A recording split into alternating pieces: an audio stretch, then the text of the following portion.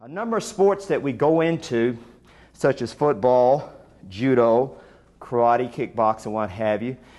Like in football, for example, the coach will always teach you how to take a lick, to take a fall, to take a tackle before he allows you to tackle someone else. You go into judo class, they teach you how to take a fall before they show you how to actually throw someone.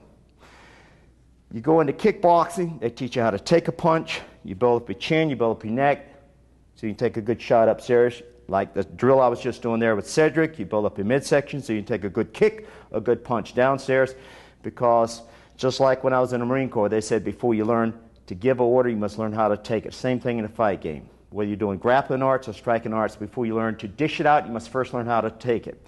And weight training is an excellent way to build up not only your body, but that inner confidence to prepare you for realistic combat of whatever nature you're into.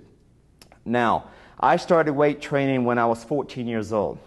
I trained off and on for the last 30 years since I've been in martial arts. I'm over 50 years old now, and I lift about 2, maybe 3 months out of the year.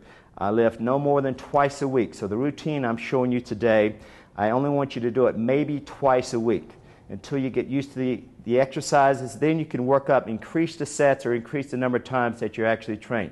Now, this particular routine we're going through on this tape, we're not doing any heavy squats or any heavy deadlifts. That's more for advanced weight training.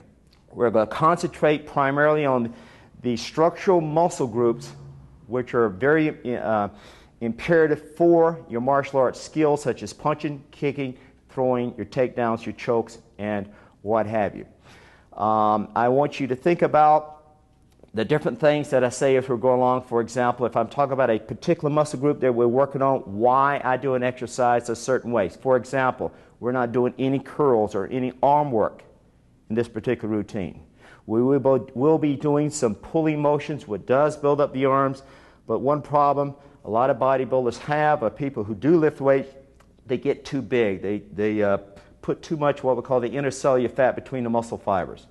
And one problem you're going to run into there is, for example, if I'm throwing punches, I need to use my hands to shield my body. If I build my chest up too big, like my pectoral major muscle here, then what it does is, watch this, it sort of forces my elbow out and leaves a little gap in here so I can get popped with a shin bone for a kick or a foot or a good body punch up in here. Now, you always want to be able to take your thumb and be able to pull it up and actually touch your shoulder. A lot of people can't do that because they form the biceps too big. And the problem you run into there is, if I need to protect my chin when I'm fighting, I want that hand up there and the arm straight up and down like this. If my bicep is too big, it forces my hand out and it leaves me wide open for a hook heel kick, a hook punch, or a round kick in there. And you say, well, just lift the elbow up like that and cover it. It doesn't work that way.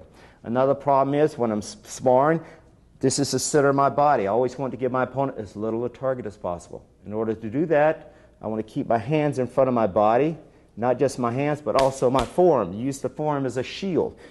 And my chest is too big, my arms are out like this, my muscles in my back are too tight, it pulls my arms back, it leaves me wide open.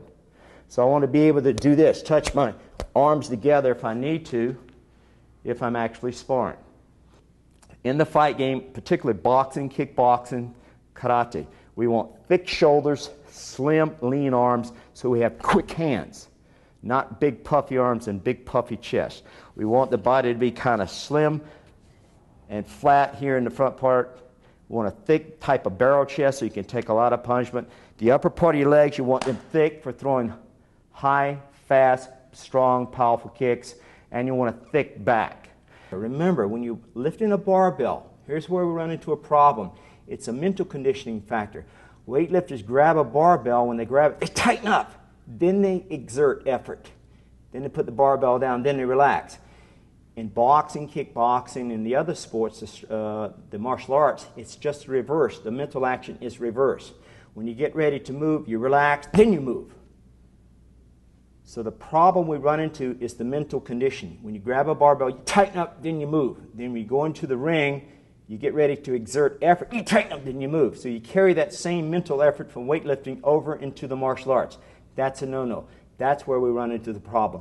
Weights are, no question about it, hands down, the best thing to do to improve your muscle size, your symmetry of your body, or improve strength. When you improve the strength of a muscle, it does make you faster. 20, 30 years ago, football coaches used to kick you off the team if you lifted weights. Now they kick you off the team if you don't lift weights. You want to improve your athletic skills, enhance your talents, definitely lift weights. Okay, take this out a little bit more, Cedric. Now as you go side to side here, you can work it on down to where you can go way down like this, stretching these back muscles out, getting rid of any kinks that maybe the barbell's put in there. It's not that weights make you stiff and tighten up the muscles. Any exercise you do makes you stiff and tighten up the muscles. You go into a yoga class and stretch that body around. I guarantee you the next morning you're going to be stiff. See, so don't blame it on weightlifting. At least the people who lift weights are doing something.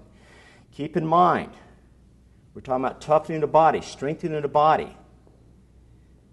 Weight training makes you very aware. One of the building blocks of self-esteem is to live consciously. I got this from a friend of mine, Dr. Nathaniel Brennan. By living consciously, you're making yourself more aware of your body. As you become more aware of your body, the second step, you should start to accept yourself more. These are building blocks to self-esteem. Then you become responsible for what you're doing. Remember, you are the author of your goals, your ambitions, your wishes, and your wants. Don't let somebody else dictate what you do in your life. Then you start to become feeling more self-assured and you start asserting yourself more. All right? Then you become more efficient in your life. And keep this in mind.